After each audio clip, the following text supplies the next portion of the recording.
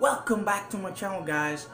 Raf Kitchen, and today we are gonna be making another recipe for you guys. Today we are gonna be working with chicken strips. So if you are wondering, or if you were wondering how the restaurants get it done so crunchy, today I'm gonna be showing you step by step how to get it done. So if you are wanting to know, if you are wanting to learn how to get it done, stay tuned and let's do it.